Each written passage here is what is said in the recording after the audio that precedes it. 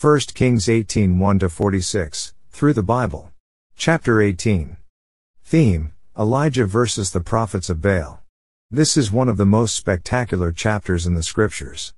Elijah challenges the prophets of Baal to a contest to determine who is really God. The prophets of Baal, all 450 of them, are about an even match for this one man Elijah. He is a great man. Elijah and Obadiah. And it came to pass after many days, that the word of the Lord came to Elijah in the 3rd year, saying, Go, show thyself unto Ahab, and I will send rain upon the earth. And Elijah went to show himself unto Ahab. And there was a sore famine in Samaria. 1 Kings 18 1-2. God is ready to use Elijah. This man can now step out with boldness. He has learned that he is nothing and God is everything. He goes out to meet Ahab, and he is prepared. And Ahab called Obadiah, which was the governor of his house. Now Obadiah feared the Lord greatly, for it was so, when Jezebel cut off the prophets of the Lord, that Obadiah took 100 prophets, and hid them by 50 in a cave, and fed them with bread and water. And Ahab said unto Obadiah, Go into the land, unto all fountains of water, and unto all brooks, peradventure we may find grass to save the horses and mules alive, that we lose not all the beasts.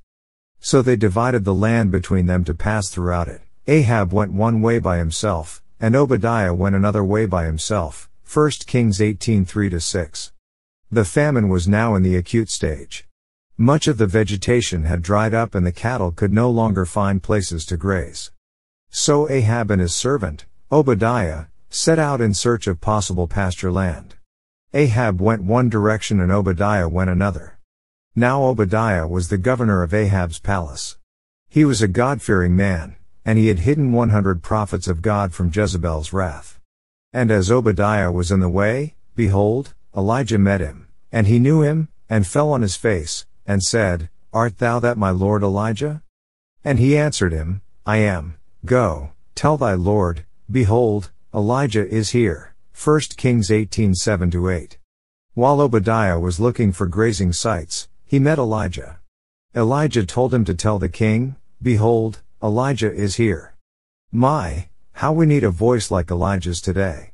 I believe he is coming back in the last days after the church leaves the earth. This earth will need a strong voice then, and it will have one in Elijah. And he said, What have I sinned, that thou wouldest deliver thy servant into the hand of Ahab, to slay me? As the Lord thy God liveth, there is no nation or kingdom, whither my Lord hath not sent to seek thee. And when they said, He is not there, he took an oath of the kingdom and nation, that they found thee not. And now thou sayest, Go, tell thy Lord, behold, Elijah is here. And it shall come to pass, as soon as I am gone from thee, that the Spirit of the Lord shall carry thee whither I know not, and so when I come and tell Ahab, and he cannot find thee, he shall slay me, but I thy servant fear the Lord from my youth. Was it not told my Lord what I did when Jezebel slew the prophets of the Lord, how I hid 100 men of the Lord's prophets by 50 in a cave, and fed them with bread and water? 1 Kings 18 9-13. Obadiah does not want to deliver Elijah's message as he is afraid that Elijah will disappear before Ahab sees him. Obadiah is fearful for his own life, and he makes it very clear that he does not want to do what Elijah has asked. And now thou sayest, Go, tell thy Lord, behold, Elijah is here, and he shall slay me. And Elijah said, As the Lord of hosts liveth, before whom I stand, I will surely show myself unto him today. So Obadiah went to meet Ahab, and told him, and Ahab went to meet Elijah. 1 Kings 18 14-16. We have read the message 3 times now. Behold, Elijah is here. With Elijah's assurances that he will certainly meet Ahab, Obadiah goes to the king. And you know what this man said? He said, Behold, Elijah is here. And that will be the message again someday. Elijah's challenge to Ahab. And it came to pass, when Ahab saw Elijah, that Ahab said unto him, Art thou he that troubled Israel? And he answered, I have not troubled Israel, but thou, and thy father's house, in that ye have forsaken the commandments of the Lord, and thou hast followed Baalim. 1 Kings 18 17-18. Elijah said to Ahab, I am not the one who is troubling Israel, you are. Elijah's kind of preaching cannot be misunderstood. It is not double talk, it is telling it like it is. Before we go any further, I want to say that the liberal is always blaming the fundamentalist for causing division in the church. But who really caused it? The church held very fundamental beliefs at one time. Who brought bifurcation into the church? Who was it that led the church away from its foundation? The liberal did. I have been accused of leaving my former denomination, but I did not. My denomination left me. I still have the same beliefs that I had at the beginning. Unfortunately, my denomination has departed from those historic beliefs. It has always been the custom of the liberal to blame any trouble in the church on the fundamentalist. The liberal is never to blame. In the same way Ahab blames Elijah for the problem in the land. He accuses Elijah of stirring things up. The word of God will always stir up things. The interesting thing is that rats will always scurry to a dark corner when the light is turned on. Then Elijah challenged Ahab to a contest between himself and the prophets of Baal. Now therefore send, and gather to me all Israel unto Mount Carmel, and the prophets of Baal 450, and the prophets of the groves 400, which eat at Jezebel's table. 1 Kings 18:19. The contest was actually one between the Lord and Satan, between the worship of the living God and the worship of Baal. Outwardly it was a battle of Ahab and Jezebel with the 450 prophets against Elijah. Elijah, however, was worth a whole army. The Lord versus Baal at Mount Carmel. So Ahab sent unto all the children of Israel, and gathered the prophets together unto Mount Carmel. And Elijah came unto all the people, and said, How long halt ye between two opinions? If the Lord be God, follow him, but if Baal, then follow him. And the people answered him not a word. 1 Kings 18:20-21. The people of Israel have assembled at Carmel. It is going to be quite a contest. Elijah knew what was in the hearts of the people. They were pretending to worship the living and true God, but they were also worshiping Baal. The reason the people did not answer Elijah is that they were guilty of sin. It is that type of double talk, a two-faced way of life, that today has become so abhorrent and is a stench in the nostrils of God. The double standard of many Christians has turned off many people as far as the church is concerned. If the average unsaved man knew the church as I know it today, I have my doubts that he would ever darken the door of a church. If there ever was a place where things should be made clear and plain, simple and forthright, it is in the church. Unfortunately, that is where there is more double talk and beating around the bush than any place else. Then said Elijah unto the people, I, even I only, remain a prophet of the Lord, but Baal's prophets are 450 men. 1 Kings 18:22. Elijah had what I am pleased to call an Elijah complex. Some of us develop that even today. Many times in my ministry I feel that I am the only one left.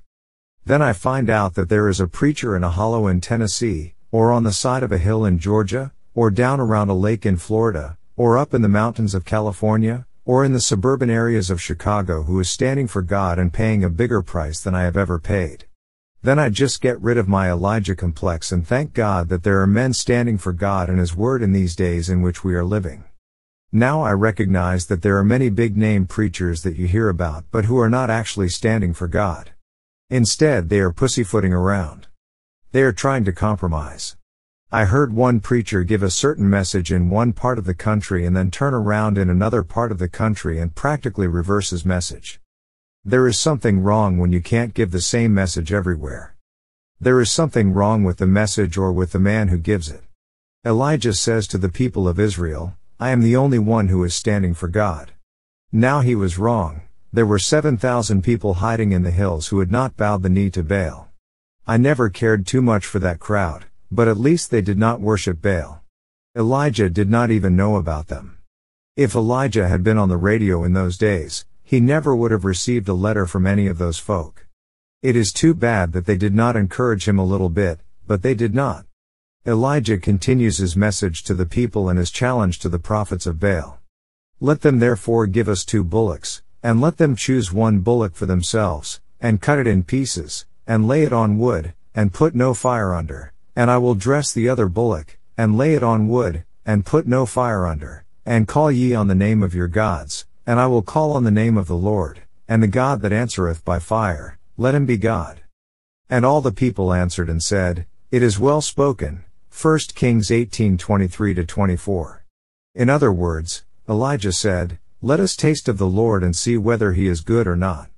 If Baal is God, then let us worship him. And if he is not, then let's kick him out.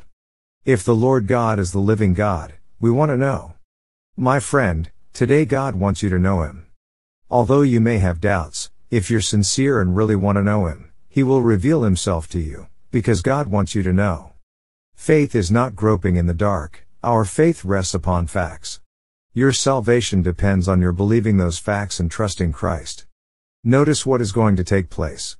I think this is one of the most dramatic scenes in Scripture. And Elijah said unto the prophets of Baal, Choose you one bullock for yourselves, and dress it first, for ye are many, and call on the name of your gods, but put no fire under.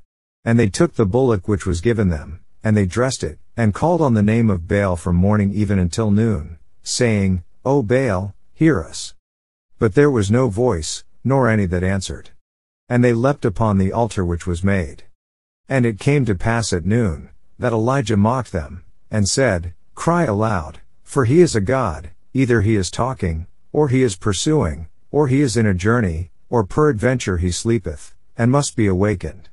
And they cried aloud, and cut themselves after their manner with knives and lancets, till the blood gushed out upon them. 1 Kings 18:25-28. The prophets of Baal put on quite a performance. Elijah just sits there and watches them at first with a good deal of cynicism. They begin to call upon Baal. Nothing happens. They jump on the altar, and that doesn't help. They become fanatics. They display a lot of emotion. Their actions become almost hysterical. Finally, they begin to cut themselves, and the blood gushes out. They are sure this will stir Baal to action. Old Elijah says to them, Say, it may be that he has gone on vacation and you will have to wait until he comes back. Or maybe he is taking his afternoon siesta and you are going to have to yell louder to wake him up. Elijah has a big time during their performance. And all the while the people of Israel are watching. It is John Knox, by the way, who is credited with the statement, "One with God is a majority," and he knew the accuracy of that statement by experience. Elijah also learned this truth through experience in his day when there had been a wholesale departure of the northern kingdom from God. Under Ahab and Jezebel there was almost total apostasy. Elijah pretty much stood alone. It is true that there were 7,000 people who had not bowed to Baal, but they had retreated to the mountains. Not one of them stood with Elijah. He was not aware that they even existed until God told him. Elijah took a stand against calf worship. You might say he took a stand against new morality and rock music in the church. He took exception to many of the things that were going on and refused to compromise with the prophets of Baal. When they wrote a new confession of faith and rejected the authority of the Word of God, he was opposed to them. It was Dr. Wilfred Funk who said that the most bitter word in the English language is alone. Elijah stood alone. He did not voice public opinion, friend. He was no echo, he was no parrot. He was not promoting anyone else. He was no politician. He was more concerned about pleasing God than courting the popularity of the crowd. He sought divine approval rather than public applause. He was not a clown in a public parade. He was a fool for God's sake. He was a solo voice in the wilderness of the world. He carried on an all-out war against Satan and his hosts. He stood alone, arrayed against the prophets of Baal. Elijah chose Mount Carmel to take a dramatic stand for God. Several years ago I stood in what is probably the exact area where Elijah and the prophets of Baal held their contest. Mount Carmel overlooks the Bay of Haifa and the blue Mediterranean Sea. It is a long ridge, and way out yonder to the east is Megiddo in the valley of Esdraelon. In this dramatic spot the lone, majestic figure of Elijah stood apart. He was detached. I think he looked bored after a few minutes of the performance by Baal's prophets. Then that ironic smile crossed his face and you could hear the acid sarcasm in his voice. He used the rapier of ridicule. He taunted and jeered at these prophets. And finally, with wilting scorn, he waved them aside. And it came to pass, when midday was past, and they prophesied until the time of the offering of the evening sacrifice, that there was neither voice, nor any to answer, nor any that regarded. And Elijah said unto all the people, Come near unto me.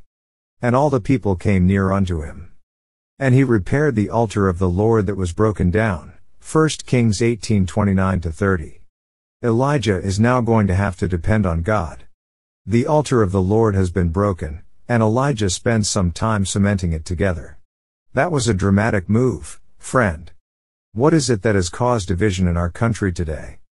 I recognize that there are many explanations being offered, but a departure from God is basic to the divisions in this nation. There was a time that there was a measure of unity, and it was a unity based on the fact that there is a living God, that is written in our Constitution, and we are responsible to Him. There was a time when this nation believed that the Bible was an authority. Who divided this country? Those, my friend, who began to cut up the Word of God. That is what caused the division. It is hypocrisy today when so many are saying, let's get together. Get together on what, my friend? You cannot get together on nothing. It is like the story that is told about a man who was walking through the jungle in Africa, and he met an elephant. The elephant said to him, Where are you going? The man replied, I am not going anywhere. The elephant said, I'm not going anywhere either. Let's go together. That is the only way you are going to get together with today's crowd. You will have to agree on nothing. If you do that, you can all get together. My friend, you can't get together unless you've got something to gather around that will hold you together. The altar was the place of unity. Elijah put it back together. And Elijah took 12 stones, according to the number of the tribes of the sons of Jacob, unto whom the word of the Lord came, saying, Israel shall be thy name. And with the stones he built an altar in the name of the Lord, and he made a trench about the altar, as great as would contain 2 measures of seed. And he put the wood in order, and cut the bullock in pieces, and laid him on the wood, and said, Fill 4 barrels with water, and pour it on the burnt sacrifice, and on the wood. 1 Kings 18:31-33. Notice that Israel was one nation. It was not Israel and Judah, or Samaria and Jerusalem, but all 12 tribes as the one nation, Israel. So Elijah built an altar in the name of the Lord. Then he made a trench around the altar, put the wood in order, and cut the bullock in pieces. Finally he ordered that 4 barrels be filled with water and poured on the sacrifice and on the wood. Now it was a long way down to the water supply. As I stood on Mount Carmel, I wondered how long it took those who were bringing the water to get 4 barrels up the side of that mountain. It was a long route, but Elijah was in no hurry. And he said, Do it the second time. And they did it the second time. And he said, Do it the third time. And they did it the third time. And the water ran round about the altar, and he filled the trench also with water. 1 Kings 18:34-35. They fetched the water once, and Elijah said, Go down and fill it again. And that was not enough. He said, Do it the third time, and they did it the third time. I think if you could have seen Elijah that day there would have been a wry smile on his face. Do you know what that wry smile was about? Why did he pour water on that altar? My friend, only God can do the impossible. A little water won't keep the fire from falling, so he did not mind pouring the water over everything. He could have poured water for the next 24 hours, and the fire still would have fallen. Elijah is learning to depend on God, we have seen that. Remember, as he stood at that little brook and watched it dry up, he knew he was nothing in the world but a channel through which water could flow. He had also looked down in an empty flour barrel and sung the doxology. God fed Elijah, the widow, and her son out of that empty flour barrel for the period of the drought. And then he found out he was a dead body. He had learned that if anything was going to be done, God has to do it. He just stood up there that day, a wry smile on his face. I think Elijah had a sense of humor. And I know God has a sense of humor. Under his breath Elijah probably said, Lord, if you don't do it, it won't be done. And it came to pass at the time of the offering of the evening sacrifice, that Elijah the prophet came near, and said, Lord God of Abraham, Isaac, and of Israel, let it be known this day that thou art God in Israel, and that I am thy servant, and that I have done all these things at thy word. 1 Kings 18:36. Friend, I wish we recognized the fact that if God doesn't do it, It's not going to be done. Do you understand Elijah's prayer? This is one of the great prayers of Scripture. It's not long, but it is great. He said, Lord God of Abraham, Isaac, and of Israel. You will notice that Elijah used the term Israel, not Jacob. Why Israel? Well, Israel is the name that was given not to 12 tribes, but to one nation. Also in his prayer Elijah said, Let it be known this day that thou art God in Israel, and that I am thy servant, and that I have done all these things at thy word. You and I need to be sure that what we are doing is according to the will of God. Don't do something that you want to do and then ask God to bless it. God doesn't move that way. You have to go his route if you want to receive the blessing. We have no right to demand anything of God. It is true that he demands a great deal of us, but we are not to demand anything of him. He is not a Western Union boy. He will not come at your command. We are to pray according to his will. Hear me, O Lord, hear me, that this people may know that thou art the Lord God, and that thou hast turned their heart back again. 1 Kings 18:37. Elijah is praying for the glory of God in this verse. That is what moves the arm of God. And do you know what happened? Then the fire of the Lord fell, and consumed the burnt sacrifice, and the wood, and the stones, and the dust, and licked up the water that was in the trench. And when all the people saw it, they fell on their faces, and they said, The Lord, he is the God, the Lord, he is the God. And Elijah said unto them, Take the prophets of Baal, let not one of them escape. And they took them, and Elijah brought them down to the brook Kishon, and slew them there. 1 Kings 18:38-40. That was a pretty brutal thing to do, wasn't it? But it sure got rid of the apostasy and the heresy. Elijah's prayer for rain. And Elijah said unto Ahab, Get thee up, eat and drink, for there is a sound of abundance of rain. 1 Kings 18:41. When the people turned to God, the rain came and the blessings came. So Ahab went up to eat and to drink. And Elijah went up to the top of Carmel, and he cast himself down upon the earth, and put his face between his knees. And said to his servant, Go up now, look toward the sea. And he went up, and looked, and said, There is nothing. And he said, Go again 7 times. And it came to pass at the 7th time, that he said, Behold, there ariseth a little cloud out of the sea, like a man's hand. And he said, Go up, say unto Ahab, Prepare thy chariot, and get thee down, that the rain stop thee not. And it came to pass in the meanwhile, that the heaven was black with clouds and wind, and there was a great rain. And Ahab rode, and went to Jezreel. 1 Kings 18:42-45. Elijah was a great man. And so that the people might realize that the drought was not just an accident of nature but was a disciplinary measure, it ended the same way that it had begun, by the command of God's man, Elijah. Elijah said that rain was coming, but at first nothing could be seen but blue water and blue sky. When his servant looked for the 7th time, however, a cloud as small as a man's hand could be seen. The cloud rapidly increased in size until the heavens were black and rain flooded the parched earth. And the hand of the Lord was on Elijah, and he girded up his loins, and ran before Ahab to the entrance of Jezreel. 1 Kings 18:46. Elijah had told Ahab to hurry home because the creek would soon rise and he would not be able to cross it. But then Elijah began to run. Why?